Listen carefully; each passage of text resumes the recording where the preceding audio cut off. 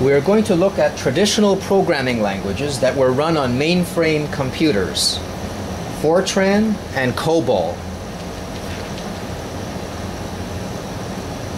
I have installed them on this PC, a Packard Bell 910C, running Windows 98, which is the last operating system that ran in true MS-DOS mode. So that's what we're going to do now. Shut down the computer and restart in MS-DOS mode.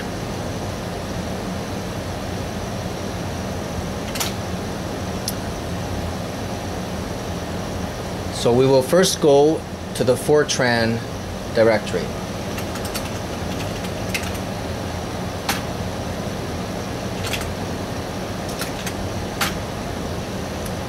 And I have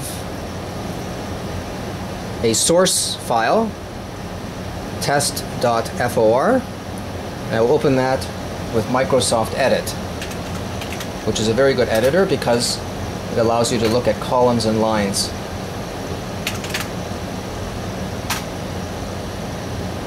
Which is essential because the FORTRAN that I'm using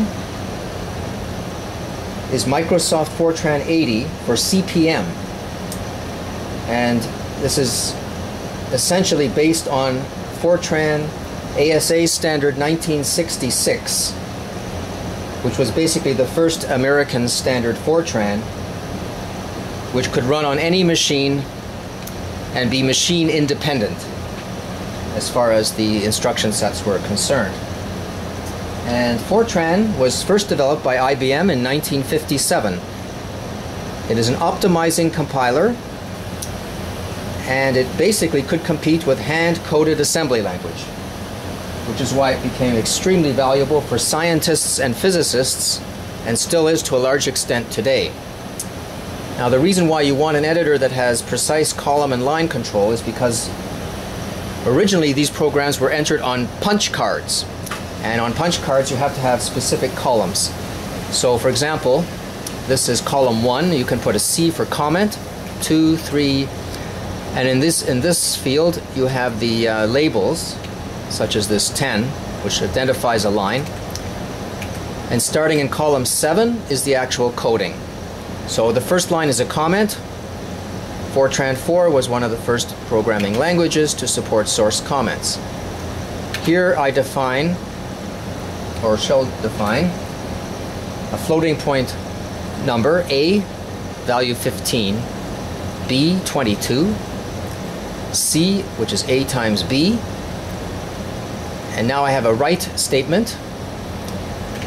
The 7 is a logical unit number.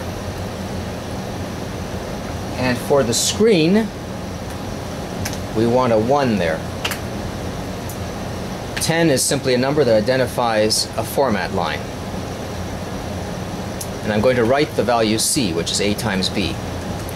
The format line is here. And I'm going to deliberately put an error in, integer 5. C is not an integer, so there should be a runtime error. Then the program stops and ends. Okay? So alternate file. Save and exit.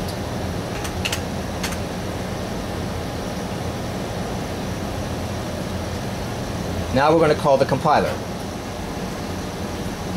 FORTRAN 80.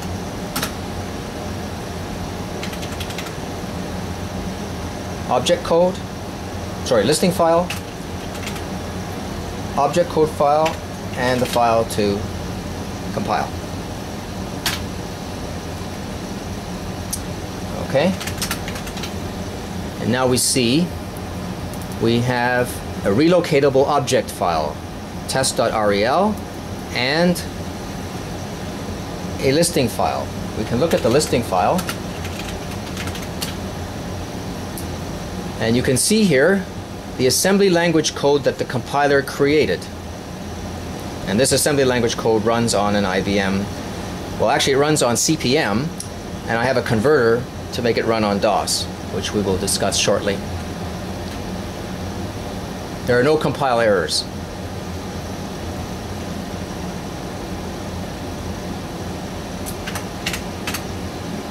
we now call the linker, which links the object codes with the library object code, which is here, FORTRAN library, relocatable, to create the actual executable code.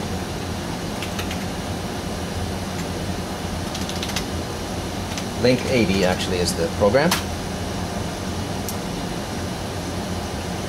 We will link test, FORTRAN library, and the name of the executable would be test, and we exit the linker.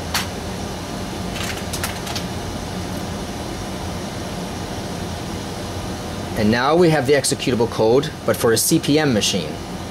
This will generate the COM file for DOS.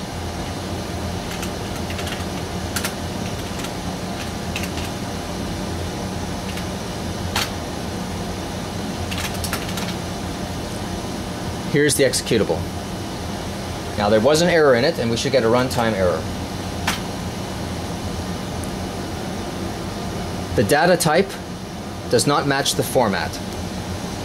So now we have to go back to our editor, edit the source code, and what I'm going to do is change these variables to types that are predefined as being integers. I, J, K are integers.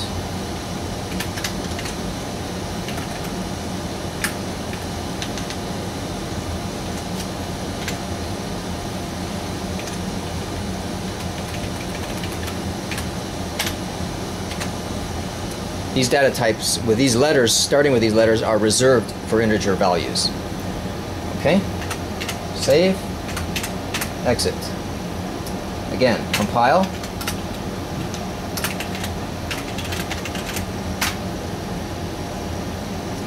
Link.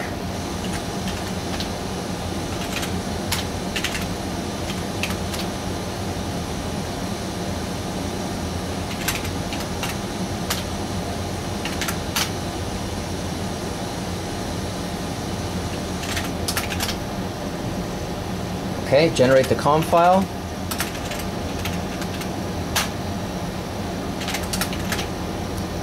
And here is our executable.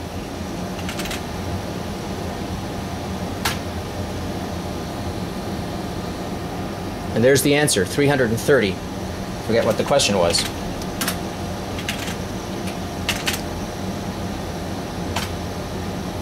"15 times 22 is 330.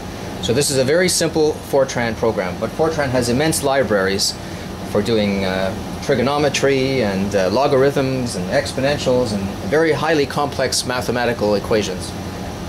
You can even program differential equations and calculus. So this is what was used.